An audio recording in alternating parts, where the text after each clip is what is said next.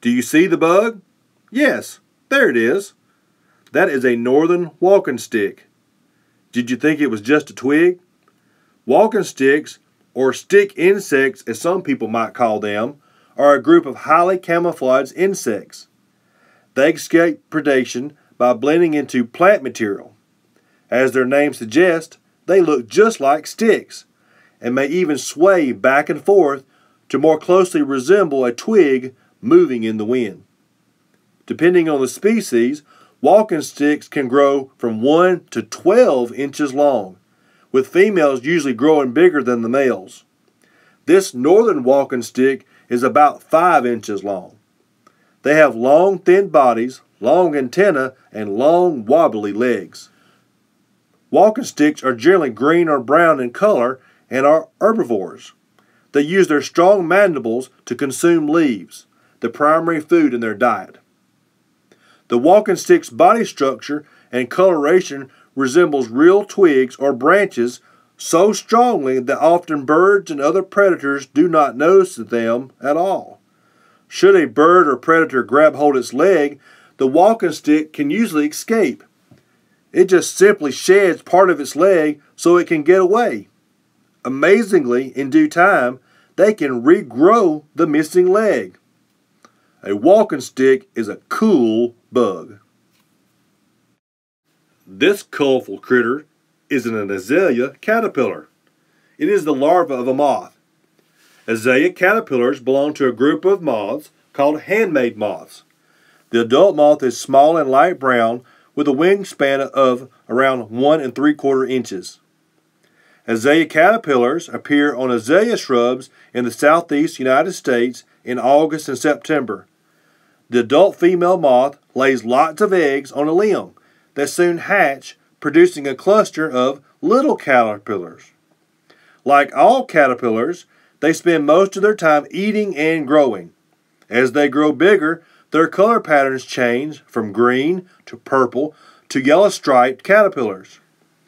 Eventually, they grow into large black and yellow or white-striped worms with red heads and legs.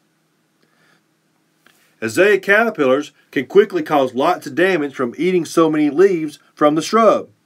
If found and disturbed, they often raise their heads and tails into the air so that their body is C-shaped. It is believed this defensive posture must scare off predators. They are bluffing and just trying to look scary. You can touch these babies. You probably have seen this bug scamper across the floor. It's a nasty cockroach. This is an American cockroach and it is the largest species of common cockroaches. It is a bad bug and a major pest. These cockroaches are found mainly in basements, sewers, steam tunnels, and drainage systems. They can also be found in large buildings such as in grocery stores, bakeries, and restaurants.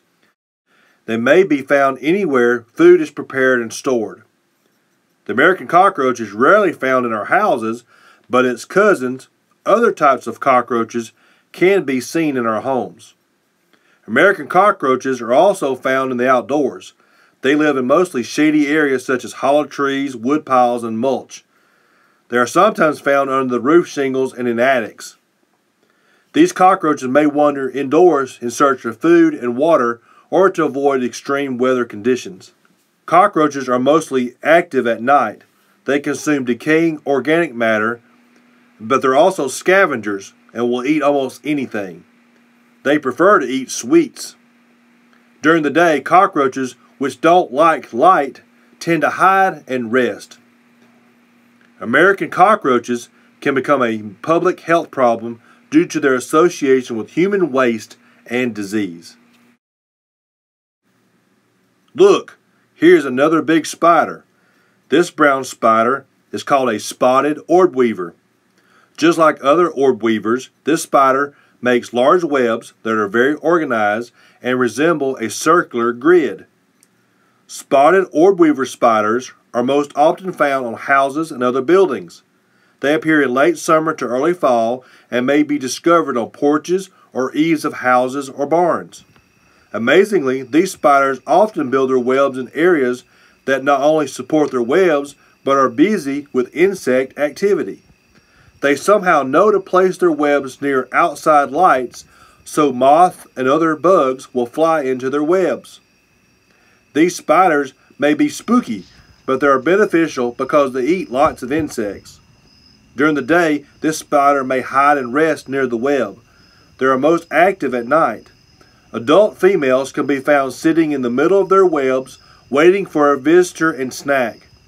For example, when a moth gets caught in the sticky strands of the web, the spider senses or feels the vibrations in the web. It will then go and bite the moth and wrap it in silk webbing. Later, when it's hungry, the spider will eat its prey. Spotted orb-weaver spiders may also be found in open woodlands with webs strung between trees or across a path.